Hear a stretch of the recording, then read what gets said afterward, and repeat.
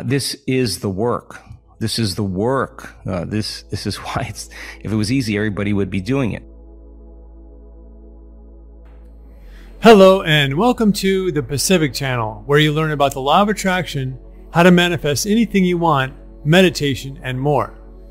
In this video, Dr. Joe Dispenza talks about how nowadays there is a community of young people who are growing up where the virtue of love is encouraged and where they know their thoughts and feelings have an effect on the world.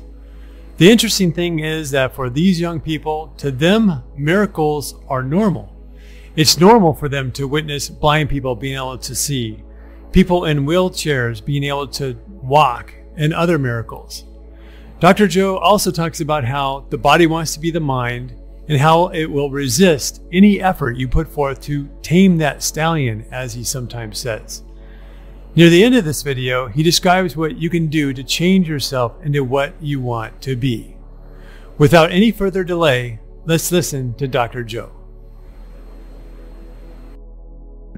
Is a unique community of kids because, number one, they are growing up in a culture, in a community where a lot of the virtues of love are encouraged. They're given information and they know how to learn that information. They know how to do something with it. They're proving to themselves that their thoughts and their feelings do have an effect on the world. They're practicing it at an early age. You get it down now, the rest of your life is easy. By the same means, they witness miracles on the stage. To them, it's normal to see blind people see, to see people with neurodegenerative diseases that it says there's no cure for, to walk out of an event standing up when they came in a wheelchair. They're around these kind of unconventional things that they've witnessed. And now that they see it, they know it's possible. And if you know it's possible, then you're conscious of another possibility.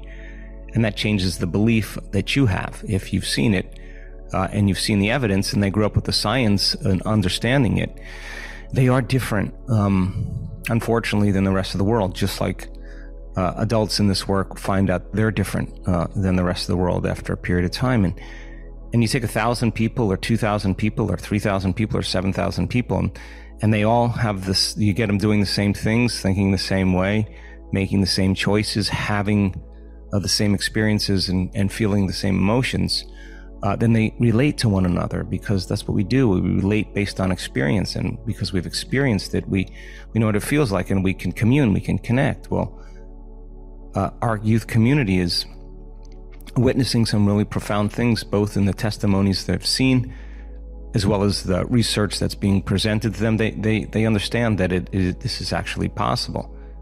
And they're proving to themselves in their own journey that it is. And I have taken a lot of time with the youth to teach them about the neuroscience of culture and how to change cultures. Why? Because it's you that is going to be changing the culture. And you have to step into some big footprints here and somehow help change the world in some way. And I can tell you that I meet a lot of people, and everybody is wanting the same thing. Everybody is wanting something better and having meaning to life. One of the things that the Coherence Group is doing is we're working on certifying and authorizing a youth community of healers. Now, you share the same experiences in healing other people by giving.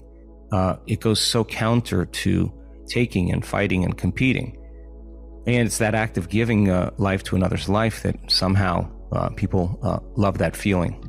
And I want the youth community to get really good at doing this, really good at it. I'm really pressing them pretty hard that they have to execute and perform, and they have to produce outcomes. That's how they can prove to themselves that they're connected, that divine intelligence lives within them, that they could say, okay, I saw enough healings, I've seen enough other people be healed, now I should be able to do it because other people can do it. And I meet with them and we talk about social issues, we talk about abundance, we talk about health and wellness, we talk about the environment, we talk about education. These are important issues that really need some attention, and we're looking at how we can make a difference. And so it's not uncommon when you do this work that you outgrow things. You just outgrow them because it's boring, or there's nothing new, or you're no longer interested in needing anything outside of you to make you feel good. You actually feel good without anything. You're not going to find a lot of people in the world yet accepting that notion, although it's changing right before our very eyes. And so I would encourage you to join the youth community. I would encourage you to continue to learn, to continue to study. I was a weird kid in my 20s, a very different kid. I was into quantum physics. I was into yoga. I was into the yogic masters. I was into breathing. I was into all these things. And when I should be out partying with all my friends, I just didn't really find any value in that. That wasn't what I wanted to do. I wanted something else. And so I found myself at many times being happy with just being by myself and learning and finding my way. And I guarantee you, if you keep doing this work, you'll start creating people that you attract, and they attract to you. And it's a different frequency. And so my suggestion is that you continue being yourself. You continue listening to that compass in you that is telling you that this isn't for you, and be uncompromising to that, and reach out to the youth community, join the youth community. If you can, come to a week long and be part of the youth community. They meet every night. We have an events follow-up going on here in Florida right now, and there's a lot of youth that are here, and they could be anywhere, and they meet every evening. And if I can, I drop in with them and talk to them, and they do the work with all the adults. We have young people, 7, 8, 9, 10 years old as well, going through every meditation, going through every session, and really, really making some really profound changes. So if you can, be somewhat active and make a different choice and jump into the youth community. Introduce yourself. If you can, come to an event. Be a voice out there and find people that you can relate to.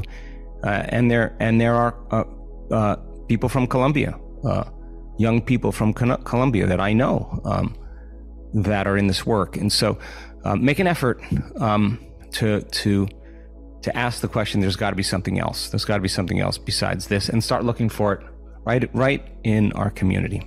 The disturbance of energy, when you actively engage in doing the breath with the intention of taking all those emotions that are literally stored as energy in those first 3 centers, primarily the first center 2, because that's where all that potential energy exists, that Kundalini energy, you are shaking loose a lot of the conditioning that goes on in the body.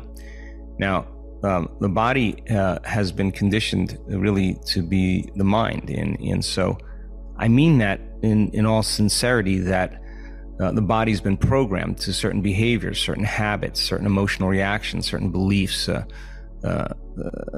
It's conditioned and programmed. And so when you do the breath and you start shaking loose some of that energy and you start liberating that energy, the body really does every single thing it can to return back to the same emotional state. So, you do the work and all of a sudden your body goes, oh, well, that was weird. Let's get back to the same emotional state. Let's get back to the same program, because it's the mind and it wants the known. It craves the familiar. That's what it's doing. It's looking for safety, right? So the conscious mind is working against 95% of a program. And God knows when we do this, the battle begins. And it looks like a David versus Goliath, because it's an assault of memories, an assault of emotions. The body's doing everything it can to unseat us so we can return back, and it's influencing the mind. Many people say, oh, I'm doing the breath wrong, I'm doing my meditation wrong, I'm doing this work wrong, it's not working for me. I want you to know that you're doing it right. I want you to know that your disturbance of that energy is really starting to denature those programs, and the body's working harder to get back to the known state, and you're stretching it into the unknown. In a sense, you're making a different choice and doing a different thing. You're working on having a new experience, and you're working on changing your emotional state, and the body is resisting. I see it every single time I watch students in this work do the come to a week-long event.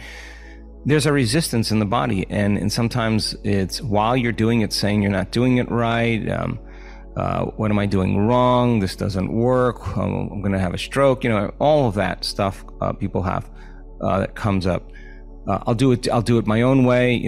All of that. That's because the body's resisting. It's not the mind. The mind made the conscious choice to do it. It's just now the body, you have to work with it. So you're retraining the body. You're reconditioning the body to a new mind. If you stick with it, that energy really starts to move very well out of those centers and right to your heart and ultimately into your brain. You come to the week-long event, as in Dallas.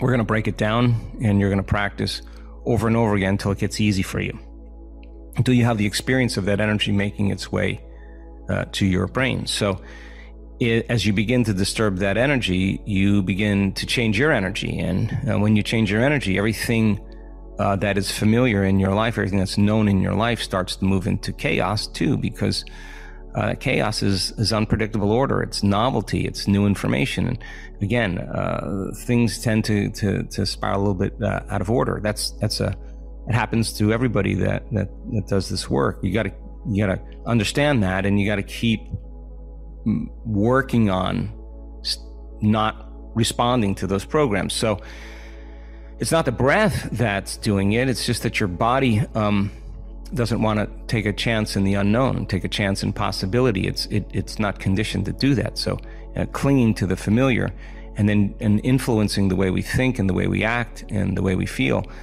is its job to bring us back to the same personality. So the work is about going through that process. You're not doing anything wrong in doing the breath. It's just that you're changing your energy, and the body is doing everything it can to return. So it would make sense then, and I've done this numerous times, I get right back to the basics.